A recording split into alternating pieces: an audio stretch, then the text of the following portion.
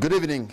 An illustrious curtain will be drawn this weekend on the reign of Pheona Wall, the president of the Uganda Law Society. Pheona Wall, voted to the helm in 2020, ascended the leadership of Uganda Law Society from a background that wasn't the native career practice, but has proved in her years to be an instrumental addition to the society, growing it from its principal interest in the rule of law to a business and corporate body too. Tonight on the spot, we put her to task. On the reign, we question the future she envisioned for the Law Society and the challenges that have dogged her path. On the spot tonight is Pheona Wall, the president of the Uganda Law Society.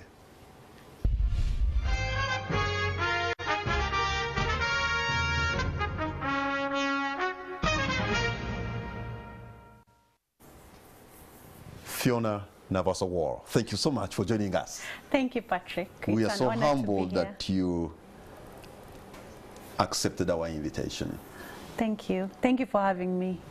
I remember it is how time flies when you were voted into office as president of Uganda Law Society, and I can't imagine that you've done your race. It didn't fly, Patrick. There's moments that it really I know dragged. Because of the COVID and all the kind of stuff. Yes. Yeah, it did. But yes. But maybe we still needed you more in the Uganda Law Society as president. No. But before we actually look into the reign at the helm of your office, Uganda Law Society, the world is mourning the end of such an illustrious career, the end of an era, and probably the beginning of another. I'm talking about the death of Queen Elizabeth. Yes. Has just occurred about 2 hours ago. What a reign it has been. It's been amazing. 70 years. I don't know how many terms that would be for a British Prime Minister. She has actually seen 15 Prime Ministers come and go. Some ignored her. But I think for me the most amazing thing about this is that she was the most private person and then the most public person at the same time. I think I loved that. I loved her grace, and I loved her. I am soft-spoken, so when you're a young girl growing up and the definition of a female lawyer is someone very aggressive with a very aggressive voice, you kind of like it when there is a queen in England that is so soft-spoken. But she's still also a woman of steel. And you know, to be able to be at the helm for 70 years and, avoid scandals. I've been here 2 years and I have gray hair and I don't recognize myself. It's amazing. It's an amazing legacy. As a teenager, I wasn't always enamored of her. I remember when Princess Diana died, we were all very emotional and we really judged her. But when you grow older, you start to appreciate certain things. And I think the one thing I appreciate the most about her was her 70 years was years of service. She literally sacrificed her life for the people of England. And she promised it when she was just a 20-year-old. And actually she served until maybe 2 days ago when she was when she was accepting Liz Truss to form a government as Prime Minister. Yes, but you must also understand, I think I'll say it from a human perspective, that her best friend and her long life companion passed just recently. It's very hard to spend 73 years with somebody and they leave. And I think she figured it was time. There's been many signs. Do you think the United Kingdom and the Commonwealth will be the same without this? Look like this lady was like the glue. Absolutely not. Absolutely not. I think she is the last of her kind. I think with her we're going to actually see the turn, first of all, in the kind of leadership. The monarchy is going to have a completely different face. We've had scandals. We've had interesting stories, we've had abdications, we've had, although even she experienced one, her uncle abdicated, that's how her father became king. That's how her father came into the line. Exactly, so I think there are many things that are not new, but I think Queen Elizabeth provided a stability throughout the ages, throughout the generations, and it was very funny that she seemed to actually catch up even with the fourth industrial revolution. It's extremely I don't know a grandmother or a great-grandmother that would be like her age that would attend 400 functions on her 70th, her diamond anniversary. And you know that when you look and 400 functions in 1 year. Oh my God! She was someone to reckon with. And when you read the British press, it looks like they are not warming up for Prince Charles, who's now King Charles III. Can I say something? Yes. It's not every day that you get someone like Queen Elizabeth, and it's going to be another 70 years before we forget her. So that will take, I don't know how many kings, queens, princes before we forget who Elizabeth was. So I mean, she saw us through crucial times. I mean, colonization, the colonization of Africa happened. The transition happened the whole time. In her time. Not only had that transition, but 1952, getting independence. That was powerful. 1962. 1962. For us. I think she took over in the 1950s. Yes. In the 50s. So when you come to 62, 63, this independence, and now we're coming to the African Union, and then we're coming to the CFTA, and all these things are happening with her. I mean, Chogam was in Rwanda the other day, and there was so much that you could not have anticipated. And I think COVID changed the pace of technology, the pace of the growth of the world. It put it in overdrive. Yes, and made it the global village we had always anticipated. So I think she saw it all. I think she's seen it all, and I bid her farewell. And I really think that she's one of those people who God will say, well done, my good and humble servant. But Meghan Markle threw in a spanner in the whole royalty. That wasn't new. Diana did the same. The Queen's children are all divorced or separated or something. Meghan did not really, as I said, Elizabeth's uncle abdicated, and that's how we ended up having Elizabeth as Queen. So some things happened for good. Yes. Yeah. And there she was, and you know, attending every function there at the balcony of Buckingham Palace. I like how the Queen is there and they're saying 2 years at the helm of Wall's leadership. I like that.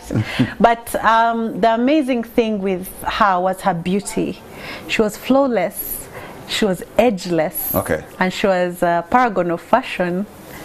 Oh yeah. Yeah, as a woman, you look at all her hats throughout the years. You look at her colors, her love of style. I always imagined she was the one supervising the way the photographs were taken. All the family photographs are the same. Let me explain, because we have a lower third that is misleading with the pictures. The pictures, the images are of the of the Queen. That's not and the lower third is about what we're going to get into.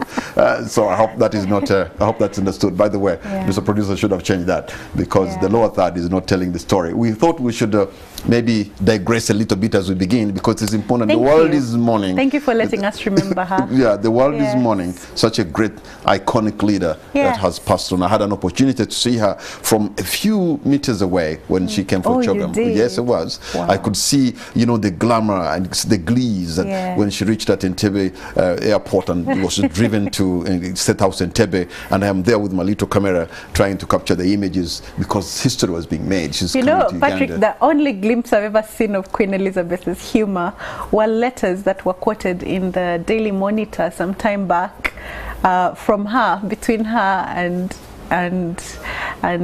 President Idi Amin, and I think he sent her very humorous. She was very concerned about how he was running the country, and he sent her, you know, a consoling message and told her not to be very concerned, and said he was beginning a fund because Britain was going through a crisis, a financial crisis. And I just loved the humor in those letters. I think they were probably good friends. Surprising, right? Maybe they were. I don't know whether there are many people who underrated Idi Amin, but when you look back with the hindsight of history and you see things he did, and maybe you're like, okay, maybe it was too much vilified, but perhaps he wasn't a buffoon. I saw quite a sense of humor in their exchanges, which reflected different sides of them than what we know. All right, and maybe the Commonwealth and the countries under her in some way have still survived becoming a republic in her time.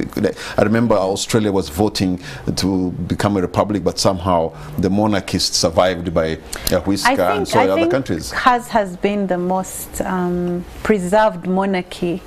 I think most of the others are struggling to remain relevant. And I think even during her time, there were many threats to the existence of the monarchy. That's why I said I think she contributed a lot to the stability of the monarchy throughout the decade. Okay, so now, Pheona Wall. Yes. President of Uganda Law Society, your term is coming to an end. What a reign has it been like for the last 2 years? I feel like I should just talk about the 70 years. The 2 years seems like nothing.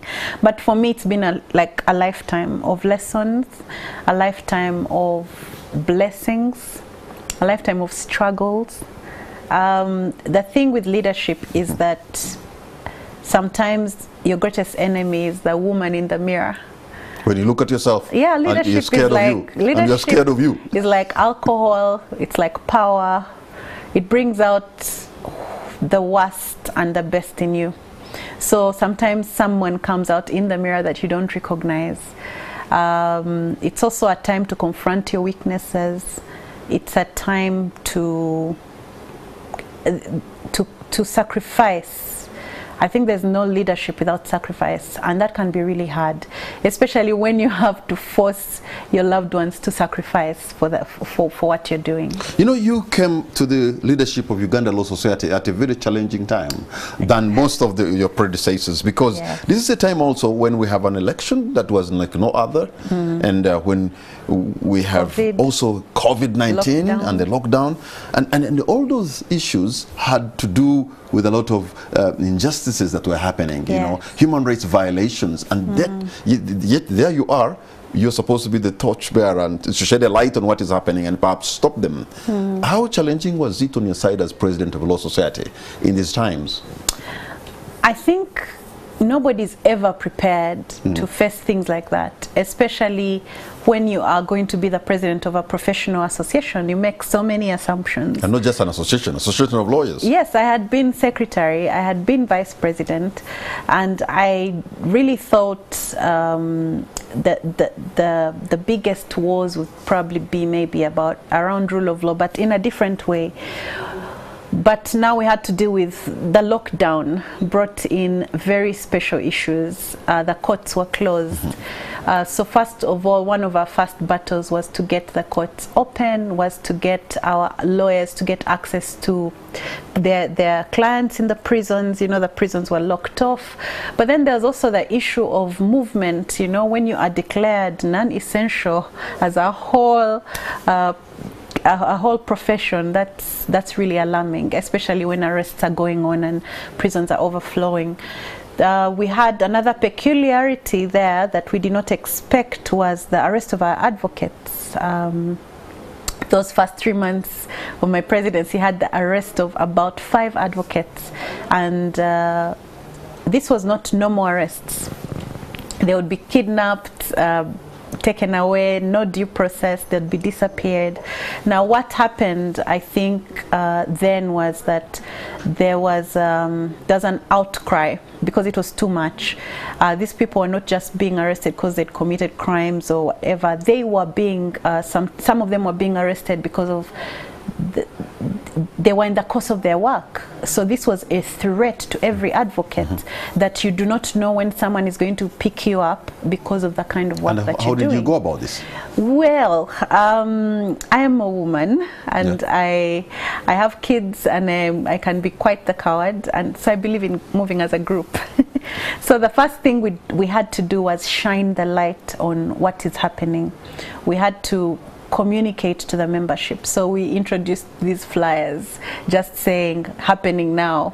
They've just taken so and so, and this is what is happening. Oh, I remember when you almost summoned like 50 lawyers at CPS to rescue just one of them. I'll explain. I think for me that was not summoning.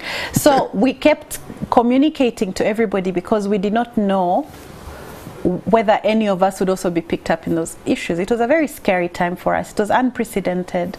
So one, would communicate. Two, we tried dialogue. Being somebody who also works in government, we did try dialogue. But when dialogue would fail, we would go to the Fourth Estate. Thank you to the Fourth Estate, and then and then we'd agitate. We even had an extraordinary general meeting on how to protect our lawyers, and there were so many interesting things that came out of that conversation. And one of those was, we are suffering because of the divisions within the Law Society. Okay. We had lawyers working in government, like me. We had lawyers working in the state attorney's office, but we also had lawyers in private practice, NGOs, CS, and some of these lawyers were behind the arrests of the other lawyers. So we said, no, we're going to be one. One of the most important resolutions in that Wait place. a minute. Some of the lawyers were behind the yes, arrest of their colleagues. Yes, so we said that's a big statement. Yes, so we made a resolution and said, if any lawyer is seen to have done this, we will take action. And I think that helped sort of unite us. And then I think it was kind of alarming for all these lawyers to see their little president going alone too.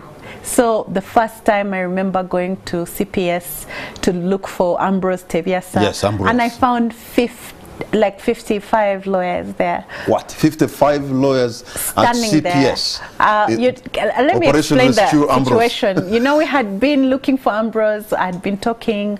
They kept moving him from place to place. I'd gone to, the anti-corruption unit, seen him then. So by the time he was at CPS, I had an application. I was going to Uganda Road Court to apply for his release. But I told the driver, let's just stop by CPS, because that's where he is. And someone had just called me and said, they're not even letting us see him. So I just stopped by CPS to see him, and I had these papers in my hands to go and file. And then I see these lawyers, and they're screaming, "Madam President!" And I'm thinking, oh my goodness, we have a riot on our hands. And then Ambrose comes out. Okay. He comes out without the he's a senior lawyer. He's a senior lawyer, but he just been released, and he just came down the stairs between the lawyers, and it was a very emotional moment for me. And he came and gave me a big hug, and all the lawyers were just jubilating, and I was very happy, and I was very embarrassed, because I think I was emotional, and I was thinking the lawyers don't want an emotional president. But that moment for me was the moment that lawyers began to think of themselves as us. And working not together. Me, yes. And it set a precedent, because the next time when we went to see Nicholas Opio, there were about almost of chapter 4. Almost 150 lawyers there. There were different sections of lawyers. There were lawyers in government, lawyers, everybody was there. The court was overflowing when we went to see Nicholas's bail application. So I think that for me, that was one of the greatest, most beautiful moments. Yes, whereas you are able to bring them together in some way to follow their leader and in trying to call for the release of their colleagues. I think the circumstances brought them. That pressure needs to be brought to bear to the government itself. Sometimes not even to do what they do, because you do not have to, call your colleagues and rescue. They should just know it's a wrong business. So Patrick, that's another win that I will boast of, because what happened is that because it became a concerted effort, even government lawyers, they joined us in the struggle. And what came out is that now there's no lawyer that's arrested after, I think, there's no lawyer now that is arrested without the Uganda Law Society being informed, without them having a lawyer. We created a helpline for lawyers. We even put up a task force to protect human rights defenders. But now let's look into 2022. So for me, I think that has changed, at least for the legal profession. And later on, after the elections, when they started arresting human rights defenders, we employed the same tactics. You seem to have tried and pulled it off to defend the defenders, but I'm talking about the defenseless now. Oh, the defenseless. The defenseless, yes. Those who have no voice. During the campaigns in 2020 to the 2021 election, quite a number of people were arrested, picked on the streets. You've heard of the drone, of the drones, yes. and all these. So how was your presidency impactful on the guy on the street who has a different political view, and then he finds maybe abducted by state apparatus? Yes, so the first thing that happened was the November shootings. Yes. So after the November shootings, we had a meeting. We released a rule of law report about what had happened. We release quarterly rule of law reports where we name and shame, we praise, but we also use those opportunities to engage with the state actors and work on our way forward. So we released that report on 22nd December, and one of the conclusions we made in that was that something had to give. We had to do something different for this Muntu Wawansi that had been arrested. There had been many disappearances at that time. So what we did was we launched a 100-man task force, 100-lawyer task force all over the country on December 22nd, 2020. And we launched this task force to rescue, to help, to assist any Ugandan that would be arrested, detained, or disappeared in a way that did not follow the law in that time. And you know, we already have 23 legal aid clinics that were working. We had about 1,500 pro bono lawyers that had availed themselves for pro bono services, but we put aside these 100 lawyers specifically to do this work. And we have a report that we released on our website. I remember between January and March 2021, we were able to actually rescue 103 of the 170 that the Minister of Internal Affairs talked about. And I think another thing that was interesting in that time is we were able to do election observation at a time, and it was funny that there were a lot of civil society organizations that had been accredited to observe elections, but they were banned from actually doing it, and some were arrested, if you remember. So we also were able to help some of those that were arrested, but we were also able to produce a report from about 63 Uganda Law Society election observers that we launched in March. So for the Muntu Wawansi, we created that task force, and after that we kept it as a rolling task force. I think you've seen us appear even with the Segelinas, even with the apart from just, you know, making statements and going to Parliament and advocating for these people to be represented, to be for due process. Okay. We've seen that. But you know, we see the violation of human rights. For example, if you look at you read a report of the Uganda Human Rights Commission, which is an agency of government, it indicts the government itself in the violation of these rights. And when you look at the report of 2020 or 2019, they're always the same. These things keep happening again and again. Yet we seem to see you being vibrant, but that's not reflected in the behavior of government. What needs to be done? You recommend, you are vibrant, you are seen. When your colleagues are arrested, you are there within minutes. But there seems to be adamant in continuing to do what Patrick, they do. In a functioning democracy, we should not be running after our lawyers. We should not be. The Law Society should be. We have 4 mandates as a law society: to advise government, to fight for the rule of law, to increase access to justice, and to the professional development of our members. It's a lot of work, but I do not think that the law society or any other organization should spend the amount of resources we spend trying to remind state actors to follow the law, to follow the constitution in a democracy. I think that that's the problem that we're dealing with. But I'll say that one of the things that I would say, some of the changes, maybe I can, is we did call out the shootings. We did call for compensation. Let me ask. We did talk about torture. Are they shootings or the killings or the killings? There were killings. There were killings. But when I say shootings, there were people that were also wounded. You see, there were people who were murdered. There were people who were wounded. But what I'm saying is, when we came out of that, there was also an ugly thing that came out, torture. Torture became a real thing over and over again. And so one of the things that came out is we challenged the forces and said, you know, you keep saying you're disciplined, but we're not seeing the discipline. We need to see discipline here. And then we also said you need to follow due process, protect the rights of even detained people, suspects. And then in the middle of interacting with them, we said, okay, we shall train you first, because we keep calling you out on these things, but maybe we're making assumptions that you know the law. So I'm glad to say, Patrick, that right now we've done about 2 trainings for the UPDF and 2 trainings for CID officers. But do you sometimes think that those conversations, these things are happening because in their training manuals they are lacking ABCD? No. I don't believe in training manuals. They could be lying somewhere collecting dust. Yes.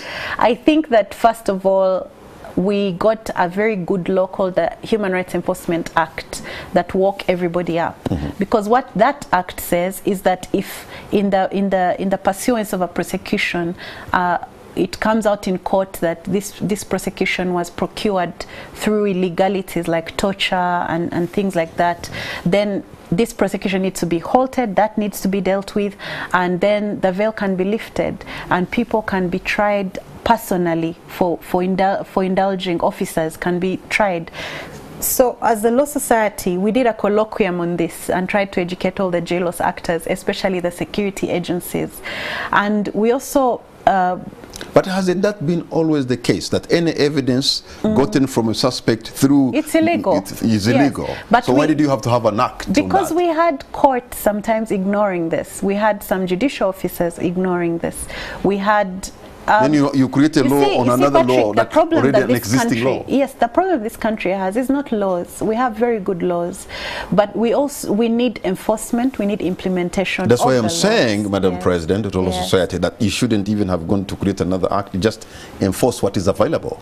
No, you see, when an officer would appear in court, they would say, I was under orders. And then you see, if they say they were under orders, it's very hard to find who ordered them. And then what that does, then you cannot arrest the whole institution. So we said, no, we have to create criminal liability for this behavior. We have to remove the veneer of officialism that these people are hiding under. So you're talking about making an example of taking somebody. People at a personal level. Exactly. Holding them personally responsible. Exactly. The problem with that is, if they are found culpable in this issue, and then there are matters to do with you know, paying maybe compensation, then there's nothing much you can get from this individual. No. You might not look for compensation, but I'm telling you, Patrick, if a senior officer goes to jail for torture, if he is prosecuted, if he's given a sentence, it sends chilling. Are there examples where this law has been able to bite? Now that has been the problem, because we are on record as the Law Society. 3-4 times we made calls, we provided lines, and we said, give us evidence, because there were people who were photographed shooting, there were people who were accused of torture, but people didn't come forward, and that's why I said that this country, we need some serious mindset change. The people who are afraid, they're wrapped up in fear and they will not even try. The people who are apathetic, they might even have the information, but they're like, nobody will do. Even if we call somebody and give the information, nobody will do anything about it. Then there are people who are just corrupted, that they have power, they're sitting on power, they could solve these problems and they're not using that power. So all 3 groups, all of us, we need a mindset change, and that's why our efforts are not futile. We're chipping away. We're chipping away at this cancer. We're chipping away. When Human Rights Commission does this, and the sad thing was that when I became president, Human Rights Commission had not had a head for a whole year. They had backlog. Yes. There was no IGG. There was no substantive IGG.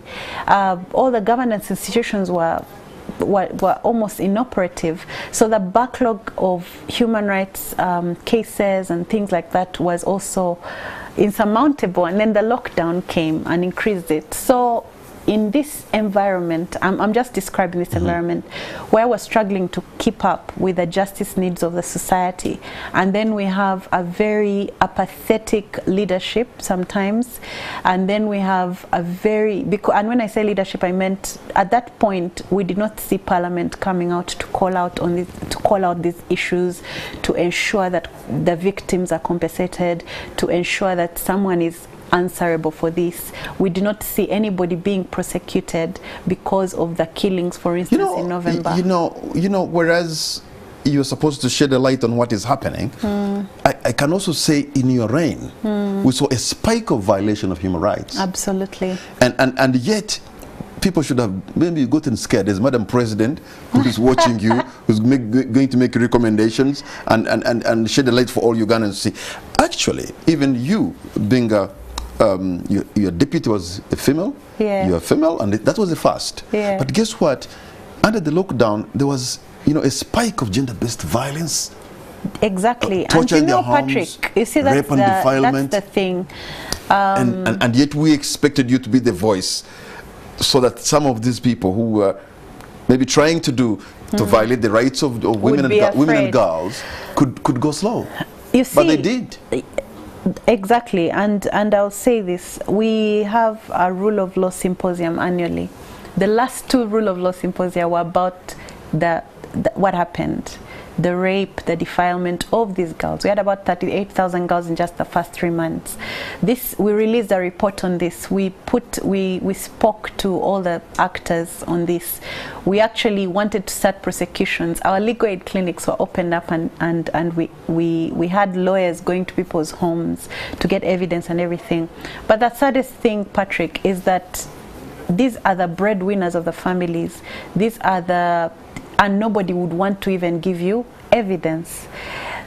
It's so sad that in a time when the president of the Law Society, the Speaker of Parliament, are female, this is happening. The Vice President, this is happening. Uganda is such a country of contradictions. I think we have one of the best constitutions in the world when it comes to gender issues. We have serious gender programs. I mean, Parliament has this certificate, this gender certificate that all recruitments have to pass. But at the same time, it's the country where children are not safe, girls are not safe from their fathers. So this is not something that one person can do. We're toothless. We don't have an army. We can't put, but what we have is a war room, which is a courtroom. What we have is an audience, and we've tried to voice these things out. I don't know even if you are able to take a case, let's say of defilement or rape, into court. What happens in court with, again, lawyers like you? Yes. I mean, in cross-examining the witnesses, they can make the victims relieve the trauma. Exactly. But Patrick, that has changed a lot. We've done a lot of trainings. I'll say that the Law Society has done a lot of trainings on the sensitivity of victims, on how to examine these victims. The judiciary has done a lot, and I want to applaud them for that. These days, victims of such offenses are actually protected. There are closed sessions. There are special ways that they're being interviewed. In fact, even when we have these cases of defilement, and we've had special sessions now for the first time, the courts have done special sessions just for SGBV cases. So that is changing. That's when I can say I've seen the evidence that it's changing. Before even it goes to court, there is a police form called the police form. Form 3. But we've engaged with the police. Form that 3? form has actually been changed. Oh, it has been changed. Yes. Okay. Yes, I know what you're talking about. Okay, Pheona Wall, we're going to. But it's a man's world. I still say, this country, we've got to change a lot of things. Pheona Wall, we're going to take a break, and on the spot we'll be right back.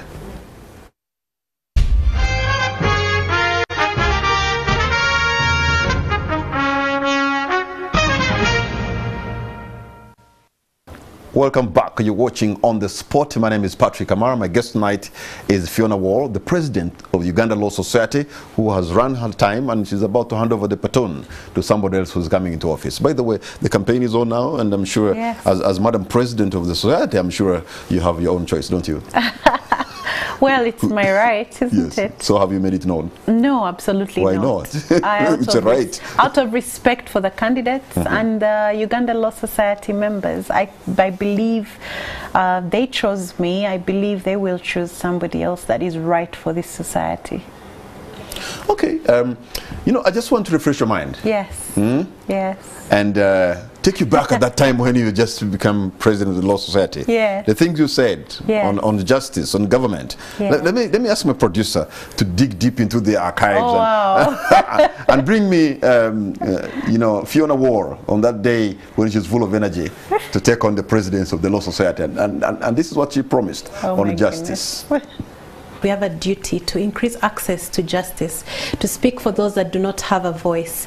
That is why I'm proud to say that despite having 2,000 lawyers as in the pro bono and legal aid project, we are now going to ensure that lawyers, the defenders of defenders, are going to be the ones benefiting first from those services, to ensure that we strengthen our lawyers when they are doing the right thing of defending those that are defenseless.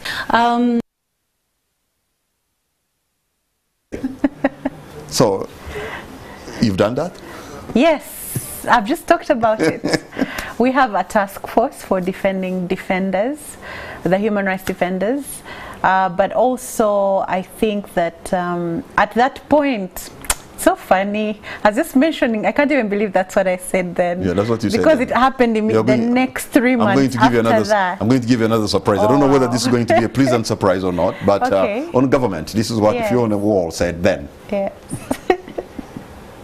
We have already been strategic. At the beginning of this year, we took the Parliament to court over the Judiciary Administration Bill, and we were successful, and because of that, now that has been passed.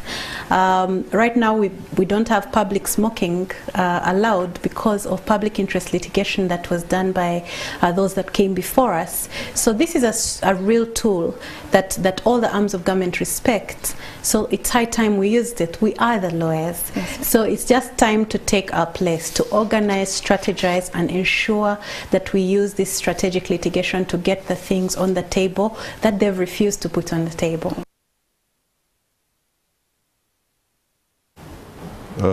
Public interest litigation. Yeah, but you see, there's a problem there. I've actually seen something that worries me. I don't know whether, and this, okay, I'm trying to stretch this more. I don't know whether you've seen a letter written by Lady Justice Kisachi. Yes. In response to a letter written to her by the PS, Pius Bigirimana.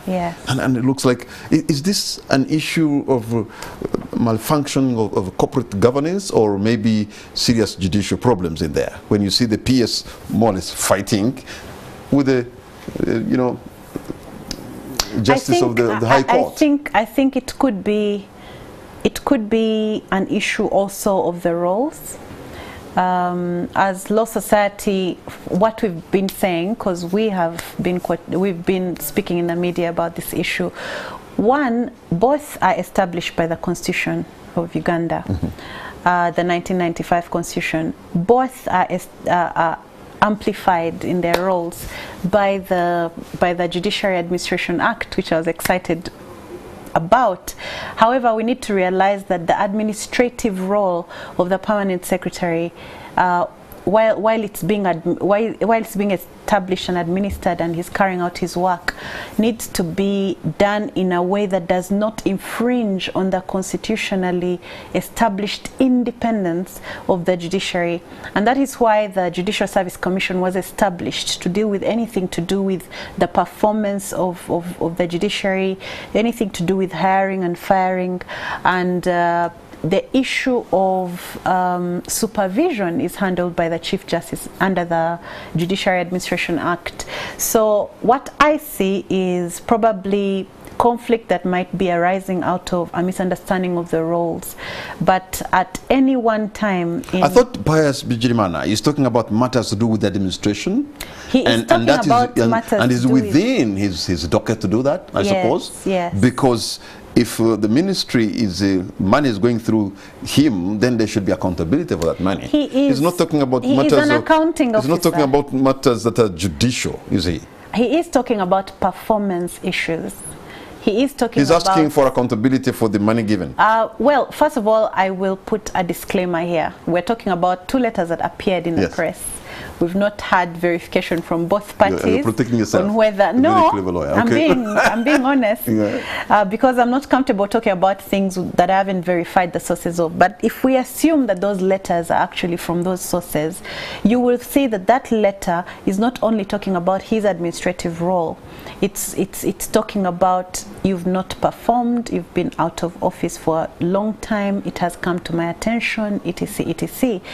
I would hope, and I hope maybe that's the process behind it, that the supervisor of the justice, because ordinarily under the Constitution and the Judiciary Administration Act, the supervisor, if dissatisfied, would give the justice a chance to answer. In this case, who is the supervisor? The Chief Justice. And if that fails and there's an issue of non-performance, then you send this issue to Judicial Service Commission. Then there's a whole process. What's the role of the principal judge? I thought maybe also he could do, or the registrar. At Supreme Court, they report to the Chief Justice. Okay. Yeah. So when you go to the Judicial Service Commission, everybody deserves a hearing. This is a human right. It's a labor right.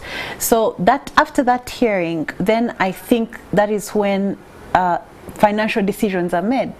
You understand what I mean?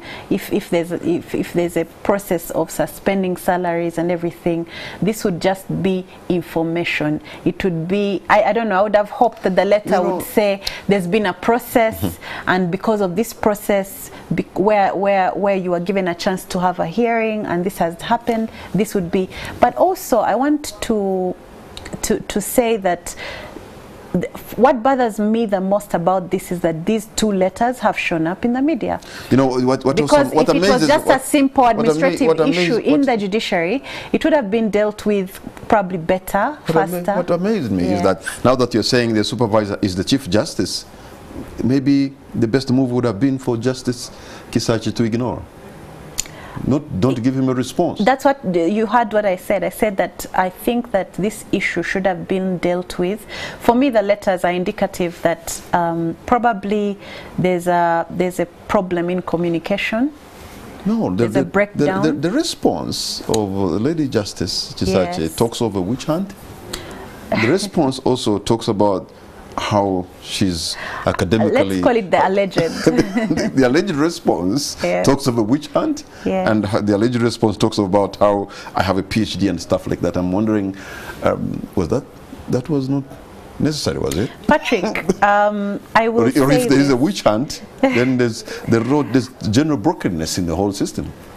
There's been issues, and as the Law Society, we have been engaging with the judiciary using our senior counsel. That's all I'll say about that process. But I think we need to realize that there's something bigger than all of us here, and that is the sanctity of the judiciary. We need to preserve the independence of the judiciary. We need to preserve the good name of the judiciary, because if we denigrate the name of the judiciary through these fights and all these things, or bringing these things into the media, and that is why I'm even uncomfortable talking about it here, it breaks down the respect that any ordinary citizen, the muntu wawansi, who needs the judiciary to be the place they go to for justice, it will undermine their respect for this institution. And we need this institution to be respected, because for a long time we have said, you know, government doesn't respect court orders, parliamentarians are refusing to show up in court, things like that, because we wanted our leaders to set a good example. We wanted the other arms of government to respect us. So my call as President Law Society in my probably last day would be that let all people, including the members in the judiciary, whether the executive members in the judiciary or the judicial officers themselves, conduct everything knowing that it is the best interest of the judiciary that we need to keep, because right now we might see this as a fight between two people or a disagreement between two people, but it has a huge impact on the name of the judiciary, on the independence of judicial officers. It sets a very bad precedent, because tomorrow you don't know which judicial officer might get treated in the same way. So I think what makes matters worse. Yes. And yes, I know you just want. You're really onto this. Yeah, because because there's a history to Lady Justice Kisachi. You remember during the presidential petition. Yeah. And she was having, a diverging or which is normal ruling on the matter. Yes. But it created an acrimony. Exactly. Almost even denying her the opportunity to speak out. Yes, but because again, she had a different ruling. Again, it was the way that it was conducted. You see, it is absolutely normal to disagree. It's normal. In fact, many dissenting judgments have been the source. Lord Denning is famous for dissenting judgments. But how these things are handled is very important. And somebody said that to whom much is given, much is expected. I believe that this is a lesson for all of us, that when we are exercising power at that level, we need to, someone said greatness is power in control.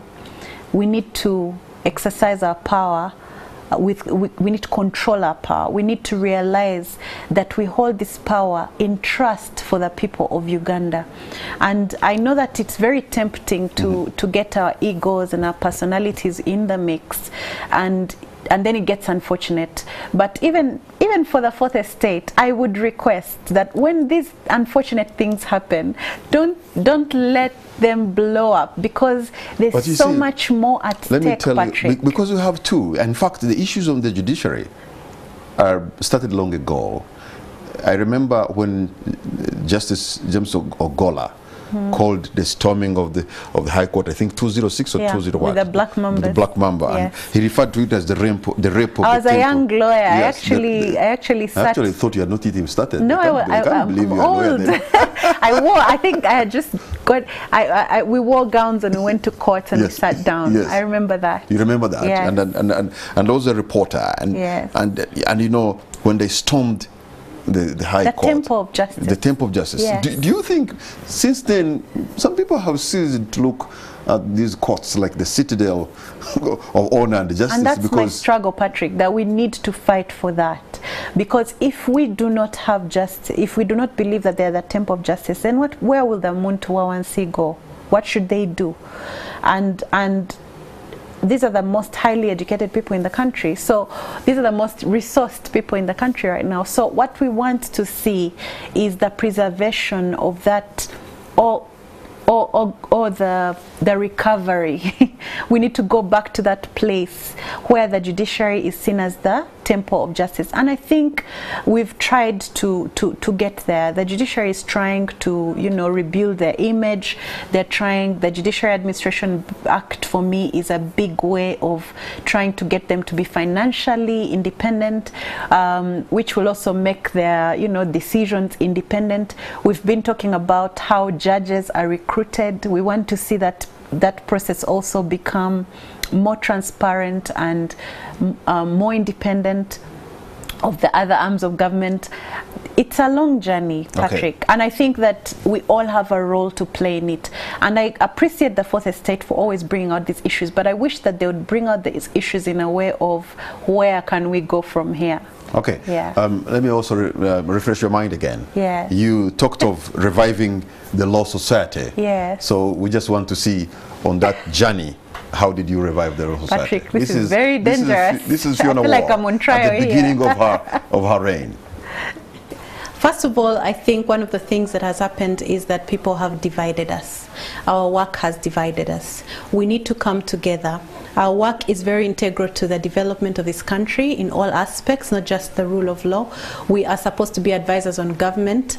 We are corporation secretaries, and we run very key operational areas within the key institutions in this country. But we are not working together. We're not working with a strategy as members of the Law Society.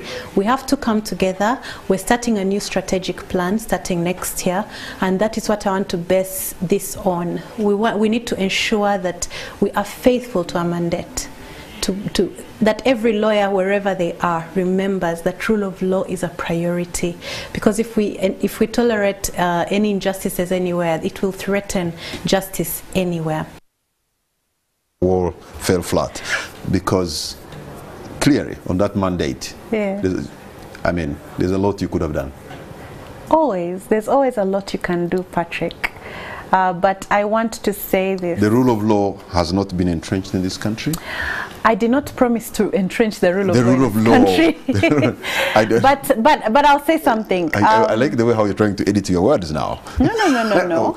They were clear. There's a gentleman. There are things you need to understand. One of the things I was talking about there was the divisions within our society that was causing us to undermine the work of the Law Society. As I speak, every committee, we have 20 committees of the Law Society that are committees of council. They're delegated committees. These are 20 of them, each have about 20 people on them. Then we have we have clusters, practice clusters, and those are 35. And each of these clusters now has members of the Law Society from government institutions, from the corporate world, from the civil society and academia, and now even from private practice. For me, what that means is that we have brought everybody to participate in the governance of the society. When you do the numbers, you find that that's about 400 people contributing to the governance of the society, contributing to the advocacy of the society. That's why we're talking about numbers of about 150 people showing up for Nicholas, about 60 people showing up for Ambrose Tebiasa. That is that many lawyers showing up for the rule of law. You can have 400 people showing up for Nicholas, and maybe 50 people showing up for Ambrose Tebiasa. But Omuntu Awansi, that's a word you like so much. Like so much. That person at the low level whose rights are being violated by the same government that's supposed to be protecting them, they have not gotten the protection they would have gotten from you. Or your torch has not shone so much light on those issues. I wouldn't agree with that, because our project, the Legal Aid project, we've represented in the last year, we've represented about, the last 2 years, we've represented about 65,000 Ugandans. I told you about the people that were able to rescue, 103 of them. I told you about we have had 2 pro bono days, and on each of these days we were able to represent, in the year before we were able to represent 3,000 clients on just one day, because we had about 1,500 lawyers turning out. We have that many people that are turning out for the Muntu Wawansi. Patrick, I think that's empirical evidence. You should check our website for the pictures. One of the things that I wanted to ask you, Pheona Wall, to respond to is reviving the Law Society. But right now there are people who think that you actually moved away from protecting the rights, and you're more into building the corporate body of the organization. Yes, there's a building that has been built, but most important is for you to look into matters that affect the people, not just the brick and mortar. So can I explain why we headed there? Yes. In COVID, much as there were you see, rule of law is not only in matters dealing with security or the loss of life or torture. Rule of law also looks at governance, good governance. In COVID, at the beginning of COVID, there was money that was given, and about 500 million was stolen from the Prime Minister's office, if you remember that. We had, at the opening of the lockdown, we had non-tariff barriers that had our sugar stuck. Nobody could take our sugar because, you know, there were non-tariff barriers. farmers in Uganda were pouring 10,000 liters of milk daily. As Uganda Law Society, we made a memorandum of cooperation with the private sector, and we said we need to help the Muntu whose milk is being poured daily because there's no market, because the market has been blocked, and yet we are saying we're doing regionalization. Okay. So when we realized that, Pheona, let me finish, Madam President, I want to bring to your attention. This was about the economic rights of the Ugandan people at a time when our finances were dire, when our economic existence was, let me tell you, there's nothing that breaks or impedes the development of the rule of law like poverty. And we needed to help the Ugandan people because their basic human rights when it came to their to their economic rights were being infringed on, and nobody was speaking for them. All right. So that's what we've been doing as Uganda Law Okay, Society. Pheona, let me bring in views of Ugandans who have watched you for the last 2 years as president of Uganda Law Society, what they think. And I'm going with Emmanuel Sanyu Safali, who is based in Seguku. He says, we appreciate your dedication and service in this tough time. Yes, even us non-lawyers appreciate your role as Uganda Law Society president. What question? Do you think you have left the ULS members more united than you found it, especially around well, I did not come, especially around the area of rule of law and professionalism? Yes, I believe so. I believe so, and I think we've just more than united. As I speak, Patrick, even government lawyers and the Attorney General's chambers and the military lawyers and have now started paying membership and becoming more active in the Law Society. Okay. That's why during my term we had a phenomenal growth of about 1,200 lawyers in just 2 years. All right, let me also pick from Ochola James. He says, frankly, the Law Society has been a suit and tie forum with no actionable steps taken on promotion of human rights and advocacy, right from the reign of past immediate president to the outgoing one, and he's even crying. And let me also try to give you one more. Robert Okello. He says, I love the way how she packages her statements, very knowledgeable and confident. Robert Okello there is happy with you. Ingrid Zuliaika, he says, enforcement and implementation will only work if we have patriotic, if we are patriotic and not tribal, you know. And Muhumuza Dismas asks LDC to value money. The cost now is 6 million minus other minor payments, and then they fail a person because of 2 papers of 48%. I think you need to reply to that before I pick. Isingoma Joel Balava says, wonderful quote, leadership is like alcohol. Sometimes it brings out the worst and the best out of you. Thank you, Wall. It's true, isn't it? And maybe just the other week, the Chief Justice himself was in the news, helpless and appealing for respect of court orders. Yes. That's a man whose court possesses immense constitutional power to enforce orders, but even he sounds frustrated. Now imagine us, the downtrodden. Things are bad, and Pheona Wall of this world just live in denial and pat themselves on the back. Thank you for the show anyway. Best Joseph Burite. What do you tell them? You know, Patrick, I don't believe in lying down and crying and saying, oh, woe unto us, we're finished, we have nothing to do about this. I believe that just, you know, the way a woodworm works at eats up wood, a woodworm is never seen when it's eating up a piece of wood. Like this chair that you're seated on, if a woodworm were to work on this chair, you would not see it work, but one day you're going to sit on that chair and it will crumble into dust. And I think that the best way to work on things like corruption and is to continue working at them, is to continue addressing them, is to continue speaking of them, is to continue making statements. And I think if anyone Googles the Law Society, you'll see the numerous ways in which we have voiced our discomfort, our dissatisfaction with the administration of justice, especially the access to justice. You've seen us advocating and crying out for the legal aid bill to be passed. It's embarrassing that up to now the government of Uganda is releasing a certificate of financial implications that's zero. Okay. They do not want to put a penny there. So, but should we then say, should we give up? Is that not living? I think that is living in denial. We need justice, and if anything is worth it, you've got to fight for it. There are two things I saw, perhaps, because the government wanted to introduce the idea that there should be no bail, should not be given. Yes. And probably there is coward.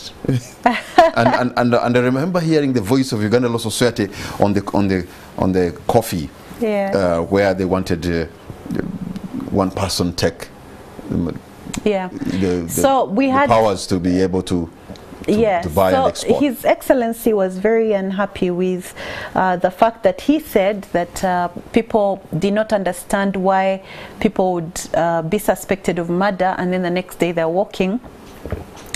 And he was also talking about corruption, where people that deserve bail are not getting it and people that don't deserve it are getting it. And based on this conclusion, he stated that he wanted bail removed. So the Law Society, we knew that there was a lot at stake, and we started advocating ardently for this. We went a step further. We worked with the judiciary, and we want to thank the judiciary that they came up with guidelines to sort of close those loopholes. And I know people will say those guidelines will not cure things right now, but I know that they have helped a lot. And what that does, and how do we see success? After those efforts, after having we actually launched a prison decongestion project, because the Uganda Law Society was able to demonstrate that there are about 3,000. We have 55,000 prisoners, 65,000 prisoners.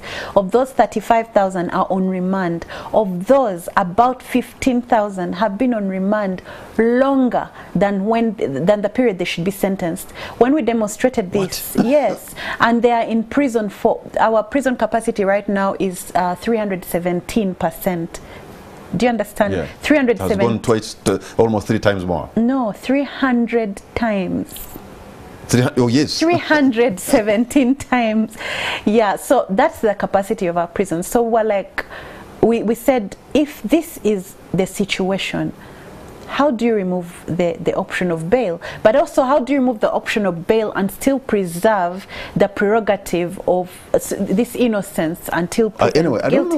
I don't know whether there would be anybody who would support that, because it can come back to bite you. Exactly. So the next day. I want to applaud Parliament of Uganda, because what we did, we also, talked to Parliament, released a statement that I think after a while, all these combined efforts from the judiciary, from Parliament, from us, we were able to hear the President in January 31st, that's my birthday, they were launching the rule of the opening of the, he said, I'm finally satisfied that we do not need to touch the Constitution on bail. For me, that was a huge victory. The second one, you mentioned coffee. For me, and Patrick, for me, this argues my point on the economic rights of Ugandans not being talked about, not being looked into, because this was a serious issue. The Uganda Law Society's advisory role includes going to Parliament and informing. So we were invited for a legal opinion on the Da Vinci Coffee Agreement. We found out that this was actually the 4th addendum. So this was the 4th amendment to the agreement. We went back and dug all the other and then we were able to give a legal opinion that recommended that this be cancelled, or be cancelled actually, because it was very unconscionable for the Ugandan people. It was against everything that government had been doing for the past years in promoting agriculture, promoting coffee, promoting development, and it seemed to be even going against all the existing laws. So was this cancelled? Was it? Yes, it was. It was just paused, or has it died really? It was cancelled. Because there's some people who still think, at least I'm glad. Like the Egyptian phoenix, it can actually rise from the ashes.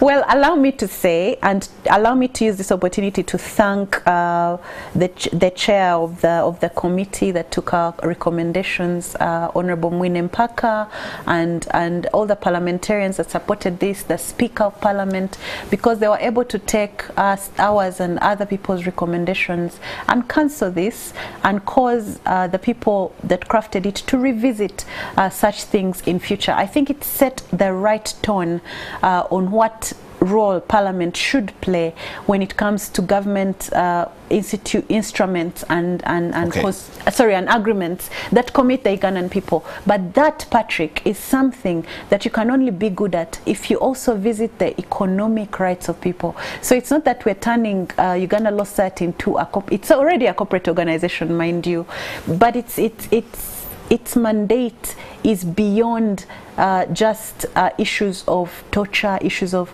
I'm not saying they're not important, they're absolutely important, but we also need to remember that the people of Uganda need to eat, and we have to fight every time someone looks like they're taking the food out of our Ugandan mouths. So there have been times when you've hosted the president, I think, when he came to your function? No, it was the Honorable Minister, but we visited His Excellency. Yes, you went with all the lawyers from East Africa. Yes. Oh, that time we hosted him. Yes, that's the one I mean. That's the one I mean. Yes. So, you had an opportunity to engage at least on one-on-one. Did you do that? Yes, we actually went to visit him in Nakasero during my term. The visit you're talking about was when I was secretary. Yes. That's long ago. But when we went to his place in Entebbe, it was actually Entebbe, I went with many asks, and I think we came back with very good results. The first one was our concern that the government of Uganda did not seem to want to put any money to legal aid, and he did commit that the government of Uganda would put money to legal aid, because we raised the issue that DGF had been closed up for a year, and it's actually a whole pro bono project was funded by DGF. But if you can pause there, because I have an interest in DGF, so it's probably even Human Rights Commission, everybody has an interest in DGF. Probably it is supposed to be stopping around this. It's stopping, so that's going to cause a big gap. So we did tell him about this. I wonder what's going to happen, because the moment if they pack up and go, which is the most likely event that they will, there's going to be a huge gap left. No, there's already a huge gap, Patrick, because things have been suspended for 2 years. Yeah. So there's a lot that we could not do. There's a lot that many institutions, including almost all the governance institutions that belong to government. How can you bite the hand that feeds you? Well, but at least I was telling you. So that was the one thing that he pledged to do, and we're trying to follow that up with a new Minister of Justice, who we are excited about. The second thing that we talked about was the issue of advice. And we raised, and I think for me the Coffee Agreement is one of those. We said there's an institution, the Attorney General's Office, that advises government, but many times they're overworked, they have too much work, and yet our mandate as Uganda Law Society is to advise government. So we offered our advice. We said we have 35 clusters, different practice areas, oil and gas, etc. And these clusters went with your wish list. Advice, yes. So we said we are willing to advise government free of charge. It is our mandate. So use us. He pledged to do that. We're still waiting for our marching orders. And there were so many other things that we asked for. But I think for me those two were the two we're coming to the end of our discussion tonight, and you talked about the new Minister of Justice and Constitutional Affairs, the Honorable Norbert Mao. Yeah. And I was reading somewhere that he is quoted to have said that maybe Uganda should go parliamentary democracy, and as opposed to universal adult suffrage in electing a president. Do you think that could be his brief? First of all, Patrick, you've not said for real whether he said it or whether it was said that he said it. I do not think I want to address myself to that. I really would not. That would be presumptuous of me. But what I'll say about Honorable Mao is he's on record on issues of rule of law. He is on record on matters, and we've interacted with him twice since he became minister, and the reason we are excited is this man has been in the trenches with the Law Society.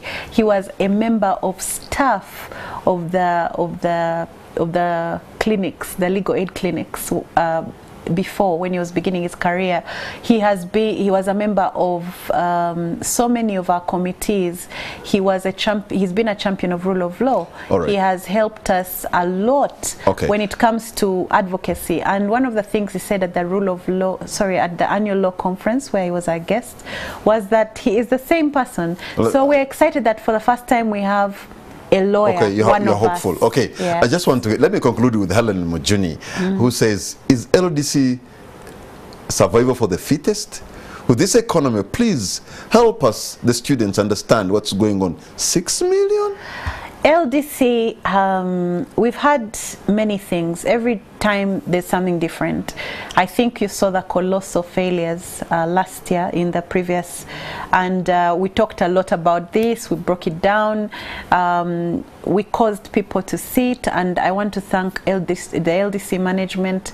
One of the reasons, of course, they had such problems was because they had to go online because these students had gone through a COVID year, and the failures were coming from that. But there are also system issues. But this year, they've just graduated, and about 70% of the people who failed last time have passed, and then we had a very high pass rate compared to what we had at the beginning. And for me, that was result in itself that something is going well. Okay. Now the issue is the fees. So the fees is something that has to be addressed again through a system of, because I cannot sit here and talk about fees. I do not know what informs those fees, but there's a lot that is going on right now. Conversations around what should LDC look like.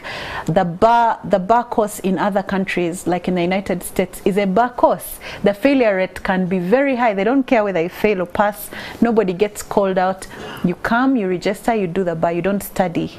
I think the problem that came out to the LDC is that you have this whole 9 months of teaching, but it's not supposed to be teaching. It's supposed to be instructing you and training you to do practical application of the law. So you better have good content from the university. We have 12 universities that are producing law students. These 12 universities have about 1,000 students each. All of them going to LDC? Imagine, all of them supposedly supposed to go to LDC. LDC's capacity is only 1,500 right now. And now, the quality, we do not know the quality that's coming from these universities, because I know some universities that are using lecturers, some lecturers in those universities that are teaching in more than 2 universities. So there's a question of quality even down there. Now LDC, those 9 months assume that you have the content.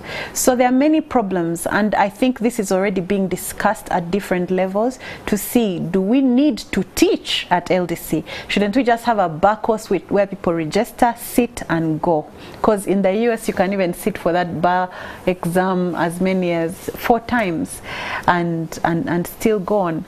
Yet at LDC, there's moments where you're told you've completely failed, you know. So this is not going to be a conversation of one day. And I'm very glad that everybody that is involved right now is seriously looking at this, because we do care about legal education here. All right. I want to thank you so much for your time, and you've added value to our understanding of Uganda Law Society. Can I send Bulango and say thank you? Yeah, okay, an announcement. Can I bill you? You can bill me. No, I just want to say thank you to the Ugandan people. Everywhere that we've needed, especially our stakeholders, the JLO stakeholders. I want to thank the judiciary. I want to thank the Chief Justice and his top management. They've been very supportive.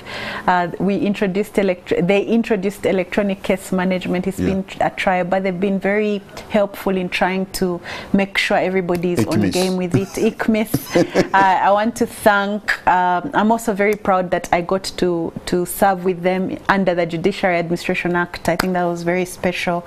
I want to thank the DPP. I want to thank our other JLOS partners that have been with us. I want to thank the Uganda Law Society Council that has served with me, those great women and men, Patrick, and the past presidents. They've been very supportive, our committees and our committee chairs and clusters, and again our partners. We've had PSFU, we've had the Kingdom of Uganda that gave us 3 trade centers or legal centers for business issues.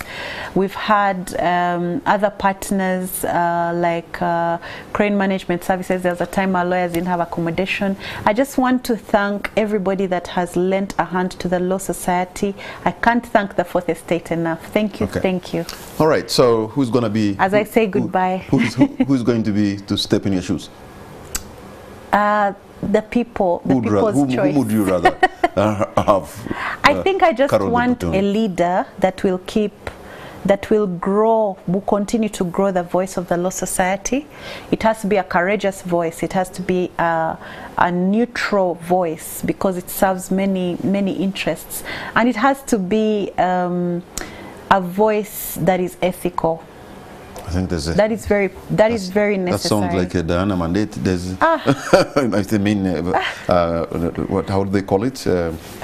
No, for me, I think that we need the leader of the Law Society to continue. You know, the things that we did in my time. Is it illegal for the outgoing president to say, this is my preference? No, it's just my principle that I allow the Law Society to decide. I think that I want to tell you that most of the candidates have actually been part of my success. All right. They've actually been working with me. So right now I'm very conflicted. I might actually not vote on Saturday, unfortunately.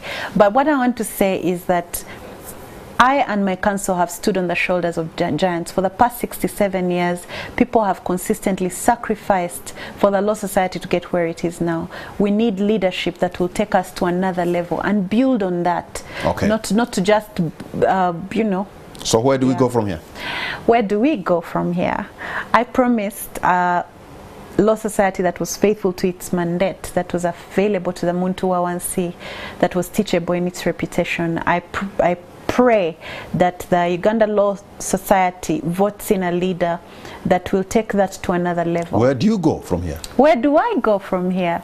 I am very grateful. I'll probably need to take a breather, but I am still a public servant in National Water and Sewerage Corporation. I started a leadership institute that I'm very passionate about to raise ethical leaders and faithful, available, teachable. That's the one big inspiration I got out of being president, and I'm hoping that that will be something I'll do for the rest of my life. And after all, you're senior counsel now? Oh, yeah. No, that has to be, I think, formalized. Okay. Yes. Okay, Pheona Wall, thank you so much for your time. And for those of you who have been a part of this discussion, have been watching it, I want to thank you for the privilege of your great company. Good night and God bless Uganda.